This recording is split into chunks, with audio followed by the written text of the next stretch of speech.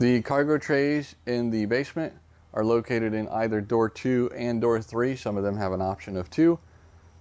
We also have an option of power or non-powered. So for the powered tray, it is operated by a switch inside the door. This will only come out on the side that you are standing on, so it should never go out the other side while you're operating from this switch here.